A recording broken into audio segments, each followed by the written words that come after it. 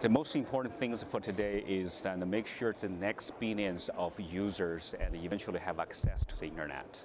We already saw, like in human civilization, almost all technology have two-stage development.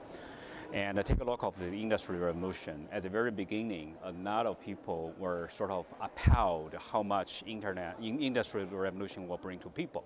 But wait until later on, not just the steam engine, but combustion engine, electronic and engine really put human civilizations into next stage.